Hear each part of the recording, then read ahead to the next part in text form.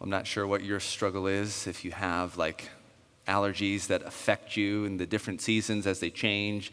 You become more and more stuffed up, you have congestion, all these different things.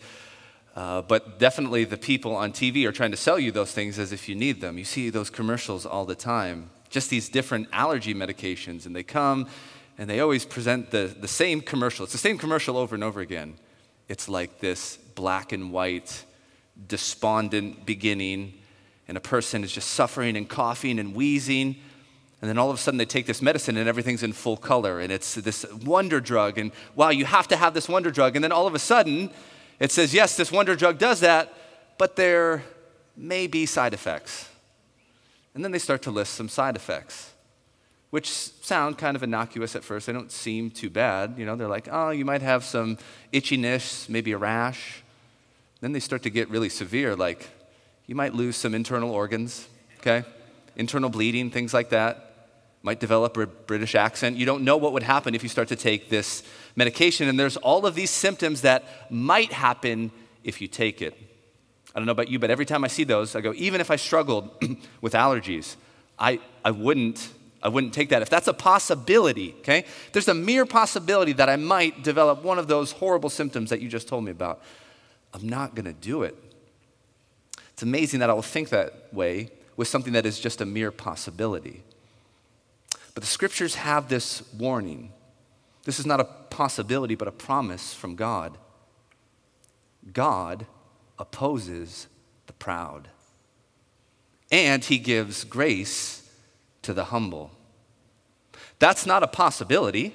It's not, hey, if you choose pride and humility, this might happen and that might happen. God opposes the proud, and he gives grace to the humble. We as a church, we just prayed for humility in the prayer a few moments ago. We were trying to ask God that he would remind us that he's with the lowly. So how do we maintain a mindset of lowliness? What do we do to make sure that we have the correct thinking, that we don't exalt ourselves, that we don't worship ourselves, that we don't live for our own pleasure, but we live for God's? You know, one of the great ways that a Christian can do that is studying the doctrine of sin.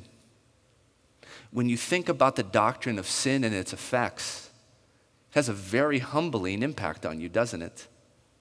Because you realize what sin ultimately is. If I stop making the mistake of defining sin or categorizing sin based on how it affects humanity, and it does, we're not trying to deny that fact. But if I do what the scriptures tell me to do first, which David would do in Psalm 51 and say this, against you and you alone have I sinned, when I define sin as an offense and rebellion against my Creator, and the fact that he's come to save me humbles me. We as a church, hopefully so far in the book of Romans you've seen, never skip over the fact that we need to talk about sin. And in our text in the book of Romans today, it's going to show up again another time with another chance for us to be humbled by it so that God will give us the grace that we need to live for him. Turn with me in your Bibles to Romans chapter 5. Romans chapter 5, we're going to enter a new section today.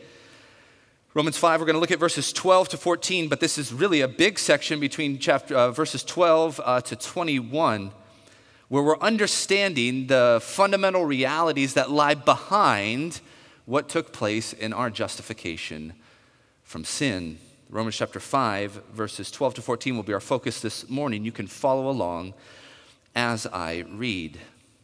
It says this, therefore, just as sin came into the world through one man, and death through sin, and so death spread to all men because all sinned.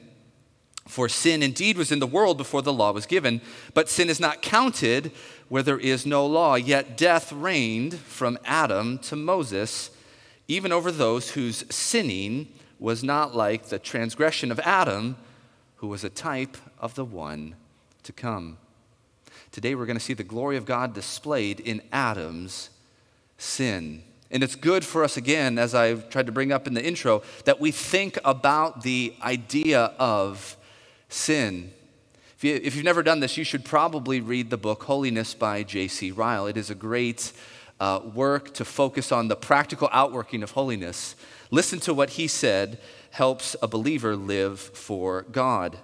He says this: people will never set their faces decidedly towards heaven and live like a pilgrim until they feel that they are in danger of hell. I'm not here to sugarcoat it for anybody this morning. If you're outside of Christ, I believe you to be going to hell. And I don't say that judgmentally. I say that because I think that that's the destiny of everybody in the human race outside of Jesus Christ. And if I realize that I have been saved from hell, I will decidedly live in this life as a pilgrim, not trying to build castles that are made out of sand that can be destroyed, very, very easy, but living for the next life. But I have to be convinced that there was a real threat to my life because of sin. I have to understand it as a reality, and I have to make sure I know that it is an offense towards a holy God. And notice how Paul does it here in Romans chapter 5, verse 12. He says this: therefore, just as sin came into the world through one man. We're going to understand the doctrine of sin by understanding who this one man is. And if you heard later on in the text, verses 13 and 14, this is the man, Adam, who brought sin into the world.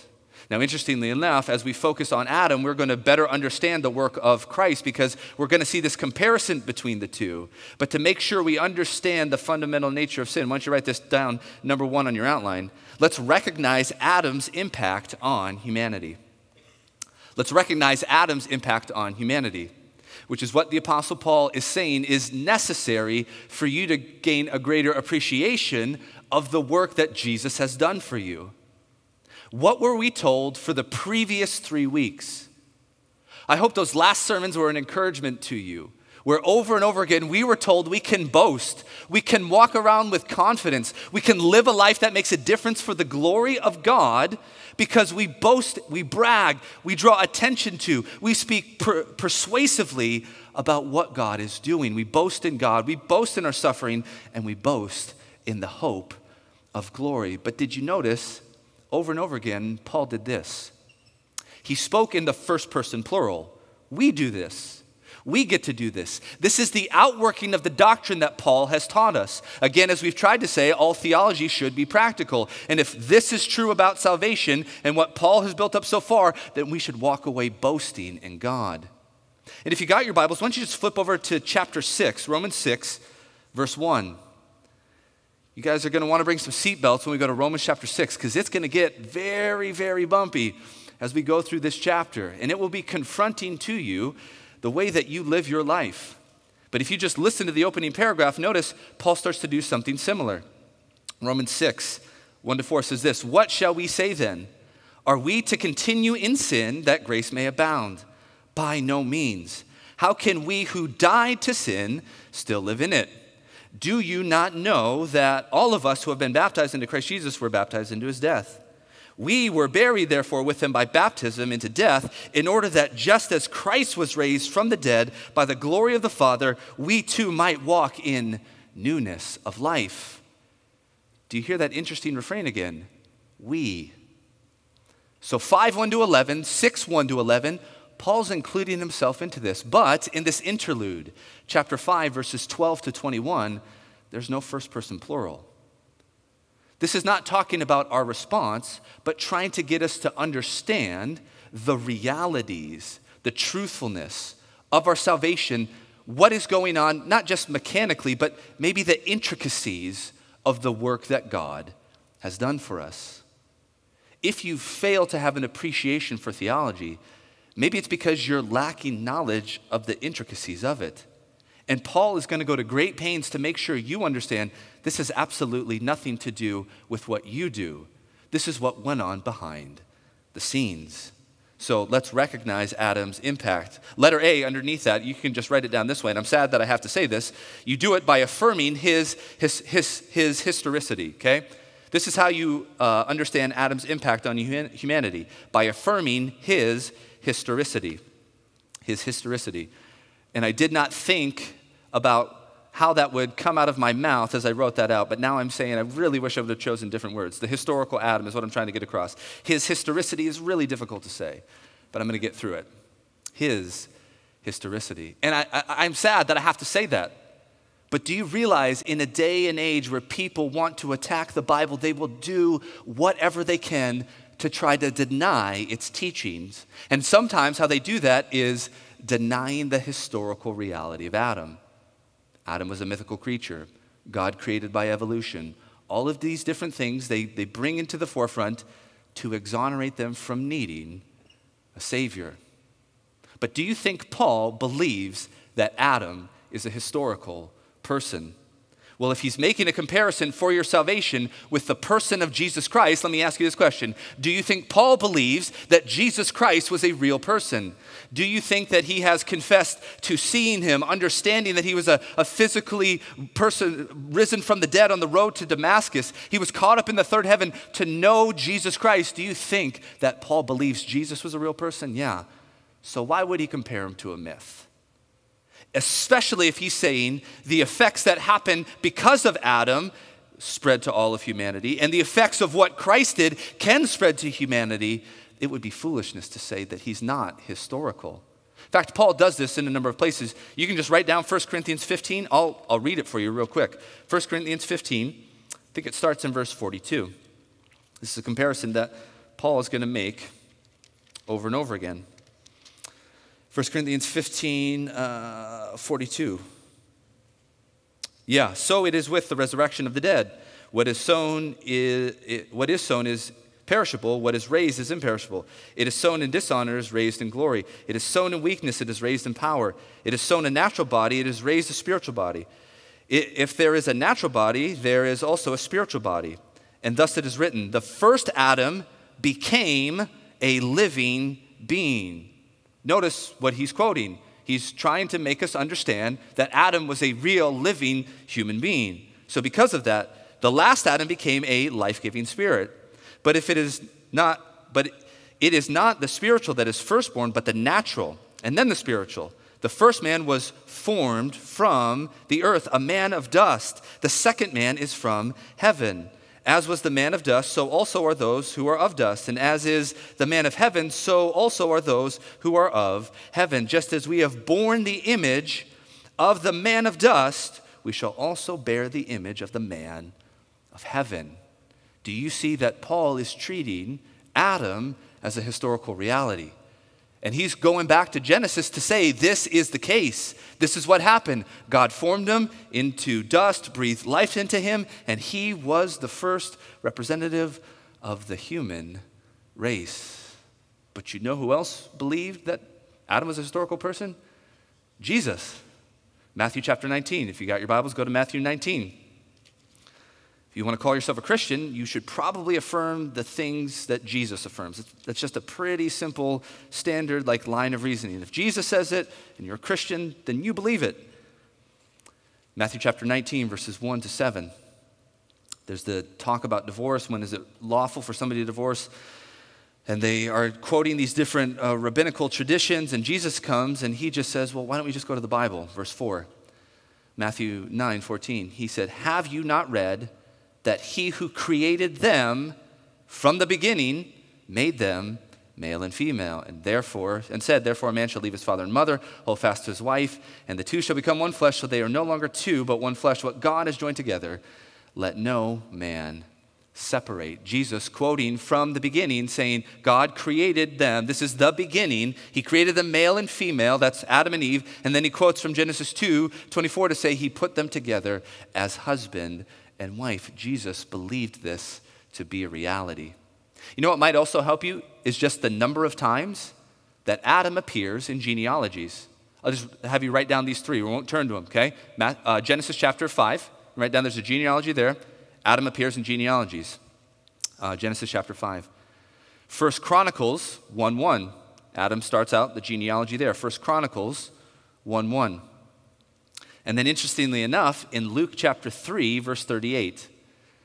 So Genesis 5, 1 Chronicles 1:1, and Luke 3:38, which says Adam was the son of God. You have to affirm the historicity of Adam to say that we don't have a historical Adam is to lose out on what salvation really is, as we're going to find out as we work through this text. So we need to do this, understand his impact on humanity by affirming his historicity. See, I've got it down already. I could say it 50 more times if I wanted to. Letter B, though. Let's acknowledge our adversaries. By acknowledging our adversaries, we will understand the impact of Adam on the human race. By acknowledging our adversaries. And this goes back to Romans chapter 5. So if you turn to Matthew 19, go back to Romans chapter 5. So we're acknowledging our adversaries here. Romans chapter 12 says this, therefore, okay, so he's going back to the previous section, which talks about the salvation that we anticipate coming in the future, the reconciliation that we possess now, and the declaration from God that we are not guilty in our sins. All of that comes because of this. Therefore, just as sin came into the world through one man and death through sin. I want to stop right there. We've been introduced to a number of other players who are going to show up over and over again in this text. And it is sin and death. Actually, if you look in the original language, there's the definite article with both of those, the sin and the death. And the way that it plays out in this text, Paul is personifying these realities that have come into play into God's great drama that he's created with the human race. So he's saying in Genesis 1 and 2, when God creates the heavens and the earth and he creates them very good, sin and death are not in the world. But Adam's action functions as a portal, a gateway, an on-ramp for sin and death to become participants in God's creations. And they are very destructive participants, the sin and the death, personifying these realities. When we talk about the sin and death, this text is going to tell us that they can both reign. Okay? They're going to have the attribute of kingly authority over the human race. When Adam opened the door for them to come in, what is the monster that you have to invite in the house can't come in? What is it? You guys know it. Come on. It's a vampire, isn't it? That's right, yeah. You have to invite. The vampire can't come in until you invite it in. Okay? So we have sin and death on the outside. They don't get to come in until sin is opened by Adam. And so this is what's going on right here. He's now allowed sin and death to come in, and they didn't just come in and take up a little carpet space. They're reigning over the whole house now. They're there, and you have to submit to them. It is appointed unto man once to die, and after that comes judgment for sin. Everybody is now accountable because of Adam and Eve's action in the garden. Not only does sin and death reign, sin in chapter 6 will enslave. So it's going to come in and enslave the human race. And then it will, in chapter 6, it will pay out wages. The wages of sin is death. Chapter 7, sin will take the law, which is holy, good, and righteous, and utilize it for these nefarious motives to trick people and actually going deeper into sin. These adversaries that God has brought in are an incredible foe that Adam let in through his sin. But it's good for us to, I think, go back and just read the whole scene as it happened in Genesis 1 through 3. So if you got your Bibles, let's go back to Genesis 1 through 3, and let's acknowledge the adversaries that came in and the devastation that happened. Genesis chapter 1, you'll start in verse 26 and 27. This is just a refresher because we did this when we were going through chapter 1, verses 18 to 25. We said that is probably allusions at least, if not direct reference to God creating man's rebellion because of idolatry. And in chapter 1, 26 and 27 of Genesis, it says this. Then God said, let us make man in our image, after our likeness, and let them have dominion over the fish of the sea, and over the birds of the heaven, and over the livestock, and over the earth, and over every creeping thing that creeps. So God created man in his own image. In the image of God, he created them, male and female, he created them, and God blessed them and said, be fruitful and multiply, and fill the earth, and subdue it, and have dominion over it. And then drop down to verse 31, and God saw that everything that he had made, and behold, it was very good, and it was evening and morning, the sixth day. What do we have? The pinnacle of a pristine creation from God. Everything the way that it should be, harmoniously devoted to his glory. And everything's working out. And God comes into Adam, if you flip over to chapter 2 now, take a look at verse 16, and he says, Adam, I'm giving you responsibilities, which again is a privilege. We negatively look at responsibilities at times as something that is just pure duty, but that should never be our thought if we're created in the image of God and he has blessed us with the responsibility to carry out. Chapter 2:16 says this, after putting him in the middle of the garden to work it and to keep it, verse 16 says this, and the Lord commanded the man, saying, you may surely eat of every tree of the garden, but the tree of the knowledge of good and evil you shall not eat, for in the day that you eat of it, you shall surely die. This is not a myth being made up. This is the first human interacting with God.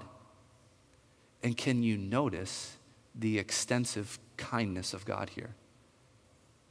Every tree in the garden is yours. What did Adam do to deserve that? Nothing. Adam was dust, and God formed him and breathed into him. And then he said, all of this goodness that I've created, that's yours. Have at it. I'm telling you, this one tree over here, you don't touch it. Now let me ask you the question. You don't need to answer it out loud. But does this make God come across as stingy? Does it make God seem like a killjoy? As if he was setting up Adam for failure? Or are we misinterpreting it when we go, look at the lavish kindness of God. Everything's at your disposal. I gave you this responsibility. You have authority over everything that's been delegated from me to you. Just don't touch this one tree. Now flip over to chapter 3.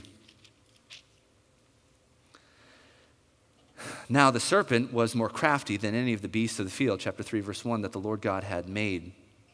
And notice, he said this. He said to the woman, did God actually say, you shall not eat of any tree in the garden? And the woman said to the serpent, we may eat of the fruit of the trees in the garden, but God said, you shall not eat of the fruit of the tree that is in the midst of the garden, neither shall you touch it, lest you die. But the serpent said to the woman, you shall not surely die, for God knows that when you eat of it, your eyes will be opened, and you will be like God, knowing good and evil. Do you want to know what's at the heart of every sin? The desire to be autonomous from God and be your own. And that's exactly where the devil goes. But remember where Adam is. Adam's not like scrounging for food. Adam's not hurt. Adam's not desperate. He's in pure delight. That's where he finds himself. God has created everything good for humans to enjoy for his glory. He has everything at his fingertips and a relationship with his creator. And all it takes is a little doubt that comes from Satan. Did God actually say? I read this interesting, really fascinating article. I think it was in the Atlantic. It was written by a person who lives in San Francisco. I don't know if any of you are from San Francisco. I've been there, visited. People just proclaim the beauty of San Francisco, just how glorious it looks up there. But over the years, there have been a lot of poor choices made by the political regimes up there that have caused it to turn from this beautiful environment to an infestation and cesspool of sin. It's just bad. And this was coming from a writer who's a non-Christian, like secular, just saying our town has been devastated. Our city is gone. It's not beautiful anymore. We have drug addicts everywhere. We have crime rampant in the street. No one wants to live here. Everybody's leaving. Why does that happen? This author wrote this just incredibly stunning line. Let me see if I can pull it up for you here. Incredibly stunning line, saying that the people of San Francisco finally rose up And they rose up, and what they did is they kicked out their district attorney. And this is what they said. This is such a beautiful line. They did this because he didn't seem to care that he was making the citizens of our city miserable, okay? So they're kicking this district attorney out because of his lax policies and the backwards thinking and all of his ideology. Listen to this. It was in service of an ideology that makes sense everywhere, but in reality. And that is a stunning critique. His ideology makes sense everywhere, but in reality. Why? Because God made the world to function according to truth. I want to steal that line because it's so good and say that's exactly the mindset that Satan tries to do to make people miserable. When sin and temptation come into your life, what are they doing? They're trying to make you live according to ideas that make sense everywhere, but reality. When the temptation came to Adam and Eve, did it make sense to them? Yeah, I want to be like God. I want to have this fruit. I want to know good from evil. Makes sense everywhere, but where? Reality. When they bite into it, they realize, oh, this doesn't work. This isn't what I wanted. It didn't deliver what it promised. It cannot satisfy, and now I'm separated from God. Sin is an ideology that makes sense everywhere but reality. Why? Because God made the heavens and the earth. And when we go against his design, just think of what the movement of transgenderism is. An idea that you can be happy, you can make this up. Yes, I will feel better if I change the design of what God made me. It makes sense everywhere, but reality. And you see the devastating effects of that. Sin does that, and it did it in the garden. And because of that, adversaries were brought into our reality, sin and death. Listen to how it was described. Verse 6. When the woman saw that the tree was good for food, that it was a delight to the eyes, that the tree was to be desired and to make one wise, she took of its fruit and ate. And she also gave some to her husband who was with her, and he ate. Then the eyes of both were opened, and they knew they were naked, and they sewed fig leaves together and made themselves loincloths.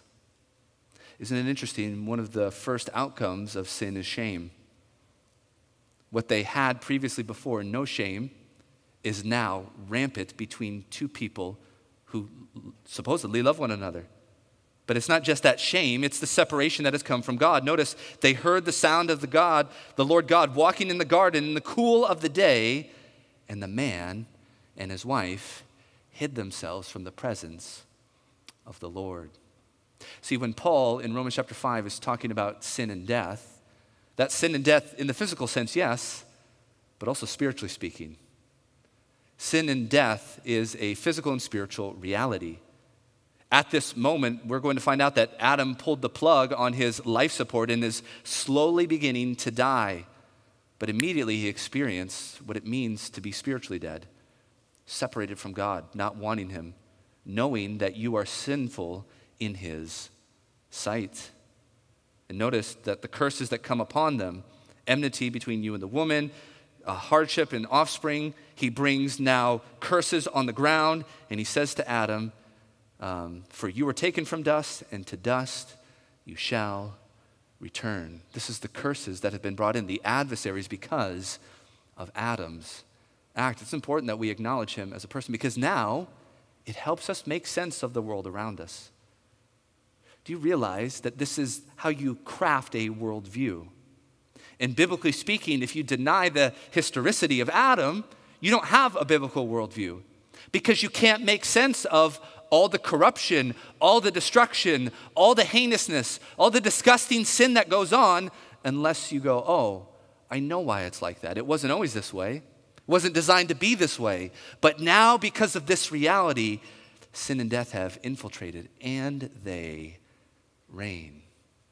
Do you guys understand Adam's impact on us all? Go back to Romans chapter 5.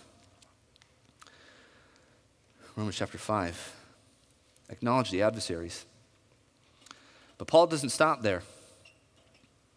Verse 12, he says, just as sin came into the world through one man, that's Adam, and death through sin. And so death spread to all men, and here's 3 words, because all sinned. Paul is now transitioning to talk about not only the impact that Adam had on God's creation because of his sin and the devastation and the curses that were brought upon it, which will show up again in the book of Romans. If you know Romans, chapter 8 says, what about creation? What does creation do? Creation is groaning because it's been subjected under the power of sin because of what Adam did. Paul is just recognizing all of that in this context, chapter 5 to chapter 8. But there's something else more here in this text, in these 3 little words, because all sinned. And they might look like 3 simple words, but if I could show you the mountain of books on my desk right now, and the pages and pages that have been fought over these 3 words and what they mean, hopefully by the end of this you'll realize why they are so important. So number 2 on your outline, write it down this way. Realize the devastating consequences of Adam's sin. Realize the devastating consequences of Adam's sin. This is the consequences that are given to you and I. What is the outworking that comes to us because of Adam's action in the garden? If Adam was the one who was created and given life and having a relationship with God and then is spiritually and physically dead now, what does that mean for the human race that proceeds from him, his progeny? What are the consequences of his sin? And so we need to ask the question, what is going on here? Are we simply inheriting a sin nature and then we sin and then that's why we go to hell? Or is there something more here in the text? And so there's 11 different ways that people have broken this down, but maybe the 2 big ones are the imitative and the representative. Okay? Let me talk to you about the imitative one. What is the consequence of Adam's sin? I don't think it's the imitative one, although you could get there from this text. I'm not going to deny that it's outside of orthodoxy. But the imitative example is because Adam sinned, and because sin and death came into the world, and because we have a fallen nature, some would say, in this context, not everybody in that context would say, that we just imitate the sin of Adam and we sin, and that's why we're guilty. But I don't know that that's what this text is painting as a picture, because it's juxtaposing 2 separate things. Let me show you what it's juxtaposing by the end of the verse 14. He says, yet death reigned from Adam to Moses, even over those whose sinning was not like the transgression of Adam, who was a type of the one who was to come. So I don't think the imitative one works simply just for that phrase that's right there. At least for the people from Adam to Moses, they couldn't imitate Adam in his sin because he sinned in a unique way. So I don't think Paul's trying to communicate an imitative aspect of this idea of sin. What he's trying to do is to show Adam was being and acting as our representative. And the representative act had guilt that then cascaded or was passed down to the progeny of Adam and Eve. And I think you see that very clearly in the coming verses, which we'll study next time. Verse 15 says, but the free gift is not like the trespass. For if many died through one man's trespass, much more, having the grace of God and the free gift by the grace of that one man, Jesus Christ, will abound for many. Drop down to verse 18. Therefore, as one trespass led to condemnation for all men, so one act of righteousness leads to justification and life for all men. For by one man's disobedience, the many were made sinners. So by one man's obedience, the many will be made righteous. This is the intricacies, the inner workings of our salvation. Adam was there as a representative of the human race. And as he did that, when he fell, he not only passed on a sin nature, which we'll talk about in a moment, but he passed along the guilt of his sin. This is kind of hard for maybe us to understand in our individualistic idea of Western ideals. But in the Bible, it was very clear that a person who's the head of something can act as a representative for all of it. You remember it's just a story, 1 Samuel 17, David and Goliath. Right? Did both armies, Philistines and the Jews, did they fight each other in chapter 17? No. They sent a representative. They sent a representative, and whoever won that was essentially going to win the battle. And the people in there wouldn't go, oh, that's not fair. That's the way they chose to fight the battle, this person versus that person. And the way that God set it up is that in the garden, he had Adam act as our representative head, the head of the human race. And his actions then have consequences that pass down to us. The guilt for his sin is now on our head as well. And if you say, I don't like that, how do you think you become a Christian? The act of one person and the benefits are passed on to you. So before I throw out this idea of somebody acting as my representative and head, I need to realize that's the basis of my salvation. Because I don't do anything for it. That's been very clearly made in the book of Romans. I need to understand that, man, when I'm talking about the consequences of Adam's sin, you can write this down, letter A. They are consequences that first come corporately. Letter A underneath number 2. They come corporately. We've got to think that way. Adam's sin had a corporate consequence to all of humanity. And that is the explicit meaning of the text. We'll talk about what that implies in a moment. But the explicit meaning in the text is that corporately, we all inherit Adam's guilt in the human race. Now that wouldn't, again, I tell you, wouldn't be a shock to these people. Can I just show you one section of Scripture that will prove that to you? Go to Joshua chapter 7. I think that was in Every Day in the Word recently too. Joshua chapter 7, verses 1 and 2. Joshua 7, verses 1 and 2. We have the story of Achan. Joshua chapter 7, verses 1 and 2.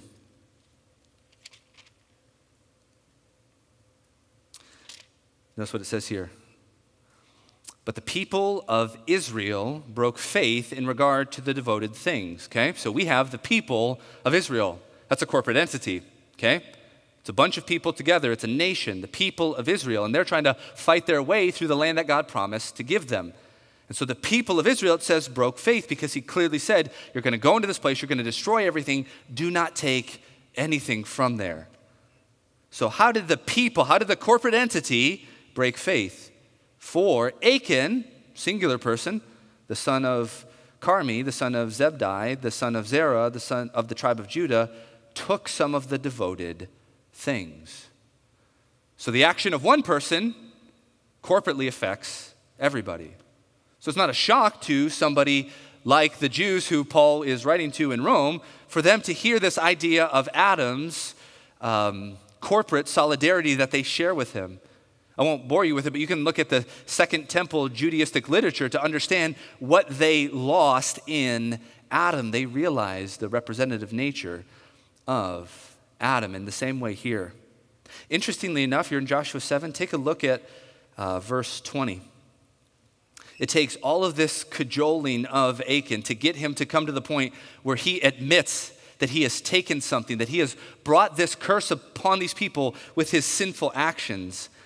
And look at Joshua 7:20. It says this, and Achan answered Joshua and said this, truly I have sinned against the Lord God of Israel, and this is what I did.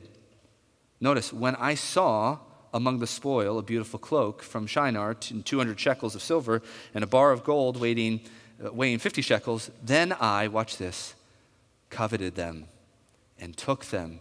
And see, they are hidden in the earth underneath my tent with the silver underneath it. Notice again all those languages similar to Genesis 3. Eve saw that the fruit was desirable and good, could make one wise. And when we look at those temptations and we forget that they are ideologies driven by ideas that work everywhere, but in reality, we fall for them. Achan here goes, that stuff is valuable and good, and forgets the command of God. And now that it's brought to his face and he's exposed, he realized, wow, that's true everywhere but reality. I should have done what God wanted me to do. So we see the corporate effects. You can write down Nehemiah chapter 1. We don't have time to turn there, but that's another place where Nehemiah begins to confess the sins of himself and his fathers, and they are personal sins against the holy God. Nehemiah chapter 1, 1 to 10, or 1 to 11 is the whole chapter. You can read the corporate thing there. So that's what's going on here. Back in Romans chapter 5, and so death spread to all men because all sinned. This is the idea of Adam being that corporate head, being the one who has implications for the rest of the people underneath it. But letter B, notice that it has consequences individually. And this is brilliant by Paul, I think. So there are the corporate effects that we want to say the text is advocating for, but now we're going to say it has individual effects as well, where we do inherit a sin nature. We're not denying that. So the idea of corporate solidarity is not that, hey, why am I going down just for the sin of Adam? All I have to do is take a look at my own life and realize, oh, I've got a bunch of sins to offer God as well. And if you think about it, how did God set you up with a corporate head? You know why I read that section at the beginning of Genesis? It's because I wanted you to see that God gave every advantage. Let me ask you this question. Are you willing to say in your heart of hearts, you would have done better and differently than Adam? Are you ready to admit that? Because Adam, in pristine conditions, with no sin nature, one prohibition from God, and all it took was a little word. Do you think you would have done better? Secondly, have you done better since God gave you life? And that's the individual nature of this, because Adam is that corporate representative, which is what the text is explicitly stating. And we're going to find that over the coming weeks as we watch how Paul argues between the one man representing all of us and being our salvation, and the one man representing all of us and giving us the guilt of sin. He also passed on a sin nature. That is implied in the text. Okay, that's not the explicit argument of the text, but that's the implication of the text. How do we know that? Because that's what Paul argued from chapter 1, verse 18 to chapter 3, verse 20. Do you remember we went through 12 weeks? Why did Paul start not with corporate solidarity, but with that section? I think it's brilliant. My understanding is he starts with 118 to 320 to get to the point in 320 where he says, every single mouth is closed before God. Why? Because we've all sinned. And now when you get to chapter 5 and you go, well, it's not fair that I have a representative who passed on this guilt. All he has to do is go, did you just agree with me that everybody's mouth is closed because we've all sinned before God? Well, yeah. Well, then you have no argument. He's already exposed that we're all sinners and we've done things against God. So whether you had guilt on you beforehand or not should be no concern to you because you're already proved to be a sinner in the sight of God. That goes back to our first point. Do we understand the consequences that have come from Adam's act on humanity when he let sin and death into the world? That means we're all born sinners. Two passages that you can just write down. No, I should read one of them. Okay, Psalm 51, verse 5. Psalm 51, verse 5. Just to show you this is not just Paul making this up. The reformers didn't make this up. This is the biblical teaching. Psalm 51, verse 5. We're going to read the first 5 verses just so you remember how David spoke when he sinned. So to give you the context, Psalm 51, verses 1 to 5 says this. To the choir master, a psalm of David, when Nathan the prophet went to him after he had gone into Bathsheba. Let me ask you this question. Was Bathsheba David's wife? No. He committed adultery, okay? So he sinned. Then he had a husband murdered. Then he covered up that murder. So David is a sinner. And notice what David isn't thinking about or blaming anything on. He says, have mercy on me, O God, according to your steadfast love, according to your abundant mercy, blot out my transgression. Wash me thoroughly from my iniquity. Cleanse me from my sin. For I know my transgressions, and my sin is ever before me. Against you and you only have I sinned and done what is evil in your sight, so that you may be justified in your words and blameless in your judgment. That was Romans 3. Paul says every mouth is shut up. You can't say anything to God. He's justified when he judges any sinner because we've all sinned and fall short of the glory of God. But look at the next verse. Behold, I was brought forth in iniquity, and in sin did my mother conceive me. Now some will try to make the argument, well, maybe David was a pregnancy outside of wedlock. We don't have that anywhere in the text. You're making an argument from silence. And because David was the last of a whole bunch of brothers, makes sense that their marriage was strong and that they put that together. So you're making an argument from silence to say that David was a child out of wedlock. This is David saying, I was brought forth in iniquity. I understand human nature. I realize that I'm a sinner. And that doesn't exonerate me from all the stuff that I just did. God, I sinned in your sight. I know why it happened, because I have a sinful nature. But God, I'm asking you to forgive me, cleanse me, wash me, create in me a clean heart. All these things that God alone can do in salvation. Next text, Ephesians chapter 2, verses 1 to 3. Pastor Matt, you can have those high schoolers skip the first day if they want. I'll just tell them right now what Pastor Mike's going to say. Ephesians chapter 2, verses 1 to 3. Notice Paul's argument here. Ephesians 2, 1 to 3. And you were dead in the trespasses and sins in which you once walked, according to the course of this world, following the prince of the power of the air, the spirit that is now at work in the sons of disobedience, among whom we all once lived in the passions of our flesh, carrying out the desires of the body and of the mind, and were, here we go, by nature children of wrath, like the rest of mankind. So this is implied in what Adam has passed on to us back in Romans, because we know what Paul taught beforehand, and we see the guilt that we've inherited, and we understand, oh, if we came from two sinners, our nature is going to be that as well. Go back to Romans chapter 5. Notice what it says there. Because all sin, verse 13, for sin indeed was in the world before the law was given, but sin is not counted where there is no law. Yet death reigned from Adam to Moses, even over those whose sinning was not like the transgression of Adam. That's why, again, I don't think the imitative idea works here, because these people, at least from Adam to Moses, couldn't sin like Adam. It's not imitating him. What does that mean? Well, think about those two epochs in human history, Adam and Moses. These are men who have received divine revelation that they are accountable for. Special revelation from God specifically given to them so they might follow it. But what happened in the interim period between Adam and Moses? We don't have the law of God given down. That doesn't mean that God didn't give a law. Remember what Paul's argument was in 1:18 to 1:32.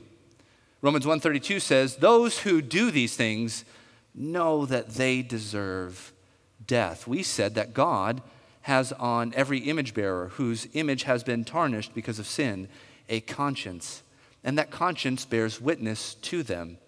So there is sin. This text is not saying there was no sin. They just sinned differently than Adam. And notice Adam's was called a transgression or a trespass because God specifically set up boundaries and Adam stepped outside of it. But between Adam and Moses, the boundaries weren't as specific. So it's not like those sins that were there. But when God gets to Moses, he gets very specific, doesn't he? 10 Commandments codified. All those 10 commandments you can see broken between Genesis chapter 3 and Exodus chapter 19 because mankind knows in their hearts they should do these things. If you ever have doubt on that, you can read The Abolition of Man from C.S. Lewis. It's a tiny little book, very weighty thought subject, but he's making an argument that all humans, every race that's ever existed, all ethnicities, we all believe inherently the same types of things. That to steal another person's wife, to murder somebody, to covet, these things are wrong. We might define them a little differently. There might be different punishments for them, but why is there this constant frame of every human that goes, yeah, that's the way it should be? When we talk about shoulds and oughts, we have to talk about something that is overarching, and that is the conscience on every person in the human race.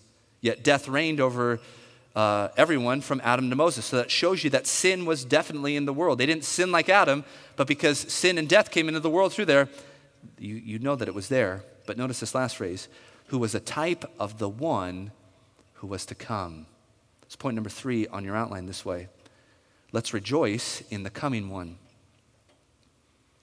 Paul has set us up with these last beautiful words here. Adam was a type of the one to come. Verses 15 to 21 will be that extrapolation of all of this. Adam is a type of the one to come. Type in the original language can mean example. something that you press and you create like an exact image. You're trying to make it look exactly like it. So Adam was a type of the one to come. Who was the coming one? Well, we studied this back at Christmas time, but do you remember Genesis 3:15? The coming one was the one who would crush the head of the serpent. In God's grace, amidst judgment, he's always promised salvation. And the coming one in this text, with all the devastation that sin has come into the world and done, God says, I will redeem you. And I will do it through this one, Jesus Christ, as the rest of the text will say. He's a type where Adam failed, Christ succeeded. And because Christ succeeded, he can be the captain of our salvation. Do you want to conceptualize it? You have the Titanic, okay?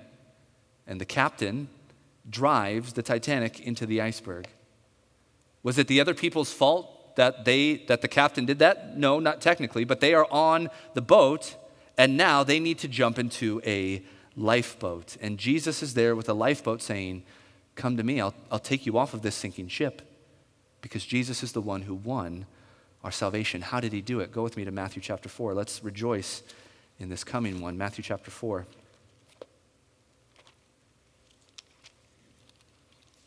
Look at the first 10 verses.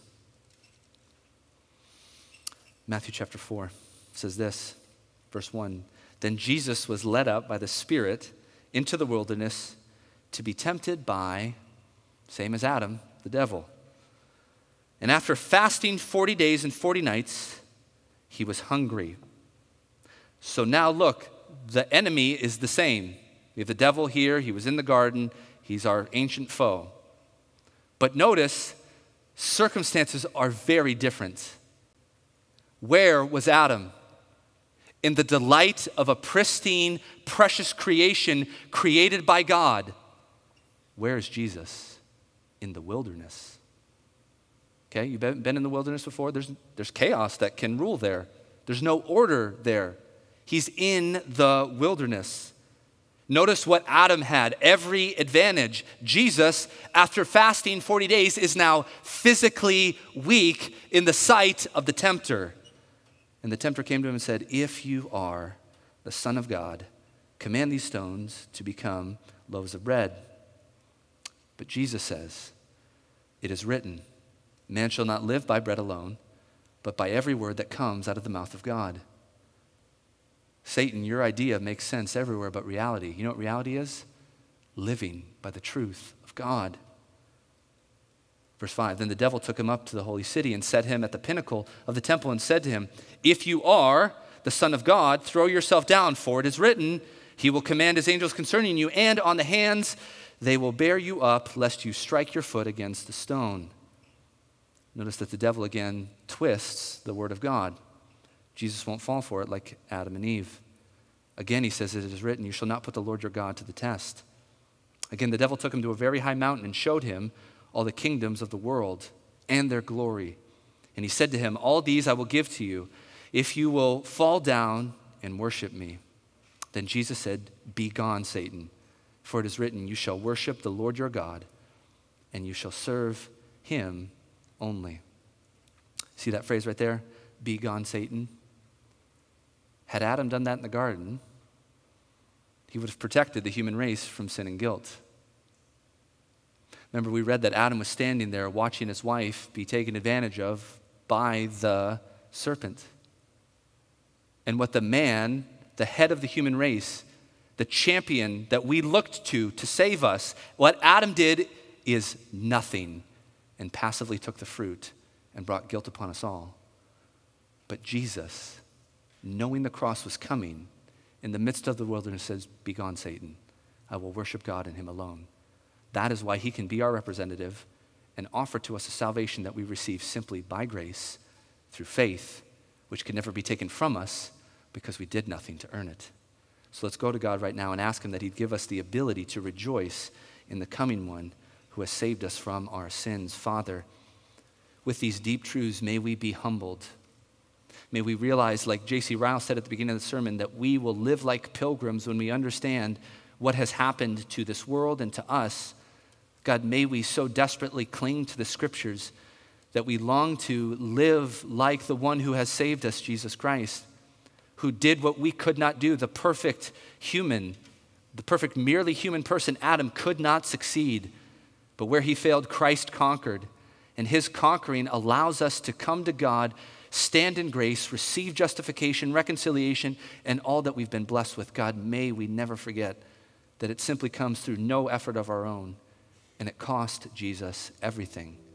So Father, help us to sing differently, live differently, serve differently, because we've been loved by the Savior who died for us and rose again 3 days later. In his name we pray. Amen.